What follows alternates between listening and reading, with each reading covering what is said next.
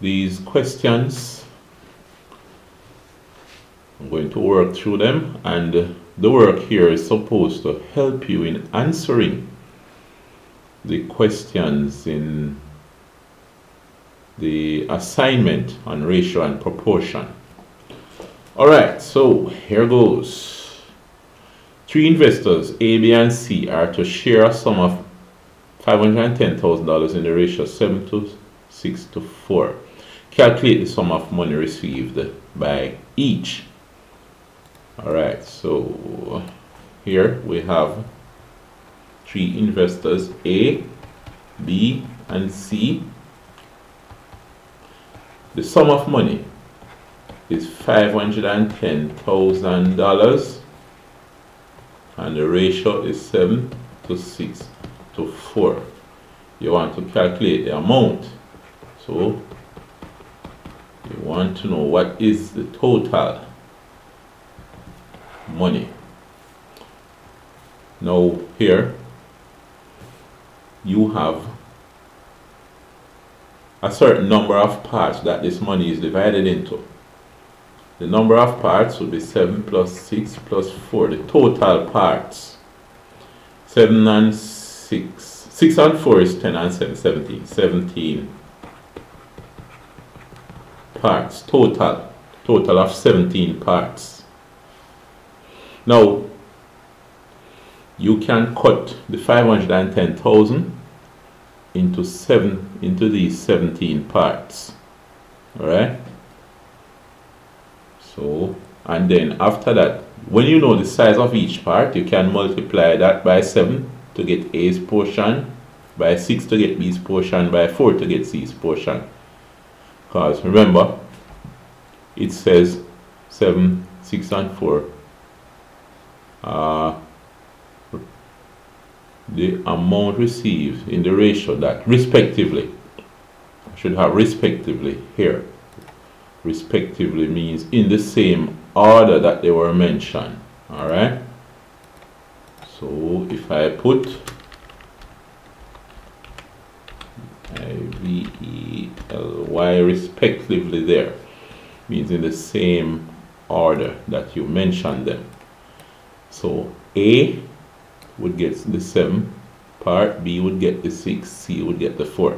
Alright, so 510 divided by 17, what is that? 510,000 over 17. 17, if you have 17 times 3, 3 7s 21, bring down the 1, carry 2, 3 1 3 4 5. Good. 17 into 17 goes 1 time, 17 into 51 goes 3 times, and then you have the 1 2 3 4 zeros. So what you have is 30,000, right? So each part equals $30,000. Right, $30,000. So that if you multiply 30,000 by 17, you should get back. Alright, 30,000 times 17, you get back 510,000. Good. Alright, so what you have now is that A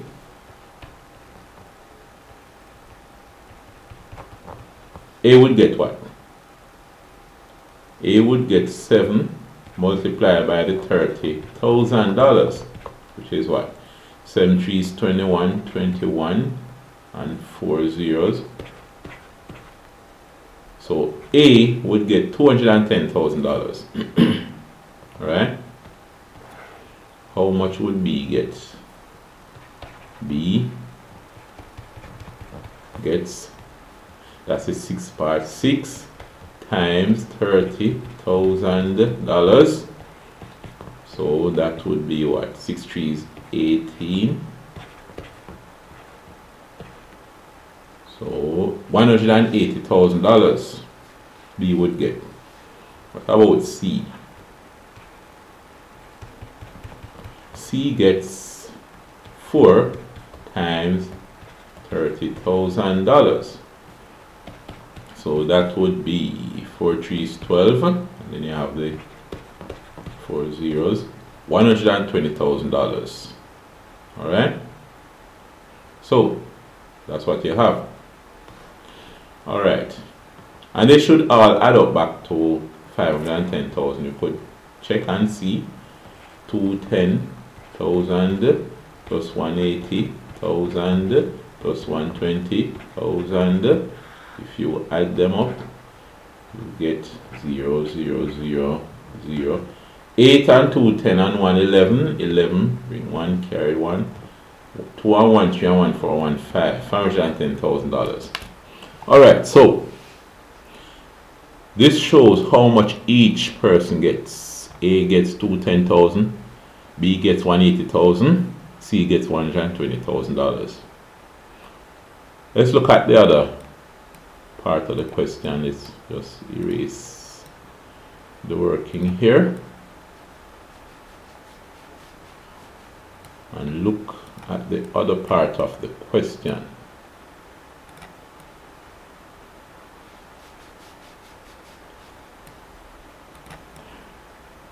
2.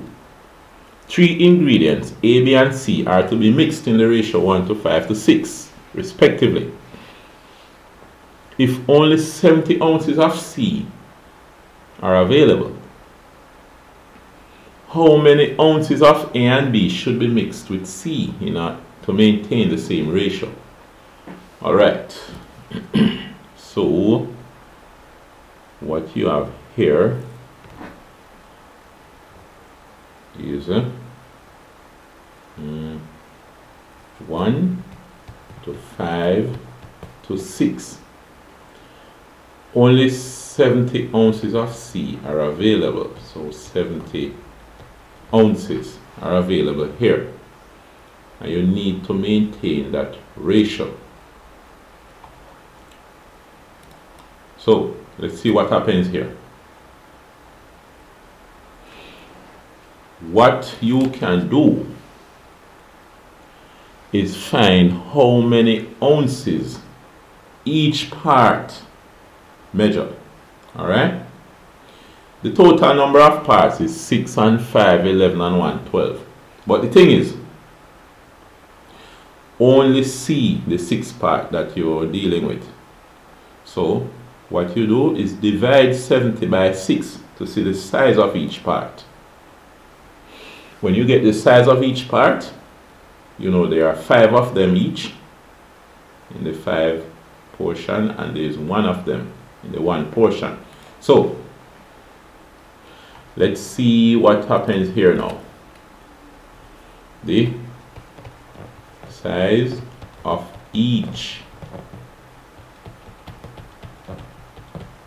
part. You have 1 part for A, 5 parts for B, 6 parts for C.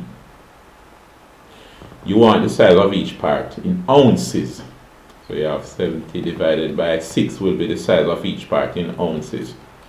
What's 70 divided by 6? What do you get here?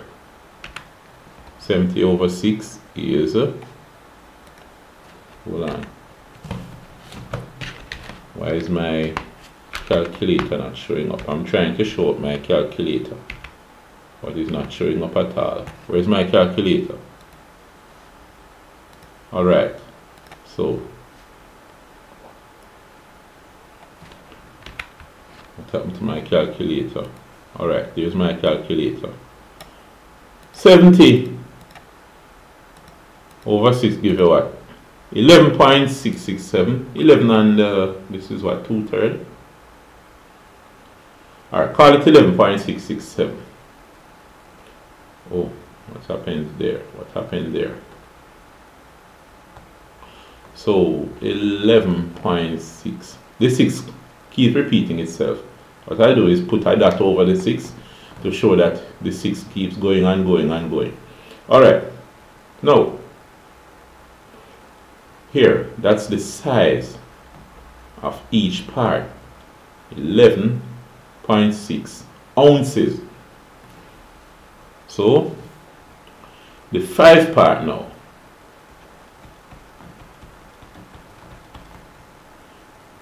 The size of A is going to be 1 times 11.6 ounce. Alright? So that's just 11.6 ounce. So the amount that you're going to have, the amount of A you're going to put in as the ingredient, the amount of ingredient A will be 7.6 ounce. Let me rewrite the ounce better than it looks here. 11.6 OZ for ounce. Alright. Size of B, or the amount, you could say the amount of, because it's saying ounce. So I could say the amount of A, the amount of B. So in this case, only 70 ounces of C is left, but you have a lot of A's and B's to choose from. So the amount of B would be 5 times 11.6, which is 5 multiplied by 11.6. My calculator, I don't know what happened to my calculator, it's just not showing up when I want it to. My. Alright, so if I multiply this by 5, I get 58.3 ounces. 58.3 ounces. Where did that line come from? 58.3 ounces. So there you have it. The amount of C left is 70 ounces. So you're going to mix 11.6 ounces of A and you mix 58.3 ounces of B along with the 70 ounces. The total ounces that you would have after you mix everything together would be what? I'm trying to show my calculator up again. I'm having a problem with my calculator for some reason or another. But there's a calculator here that I could use. Calculator. Although using this calculator kind of slow down everything. But anyway, what to do? We have, if we add them up, 70 plus 11.6 plus 58.3 will give us 139.9. Well, call it 170. 170 ounces total. 140, I mean. Where did I get 170 from? 140. Call it 140 ounces total. Alright? So close this calculator off. Get rid of this calculator. So it's total is 140 ounces of whatever you're mixing. Alright, so that is that for that question. Let's see what else we have here. We have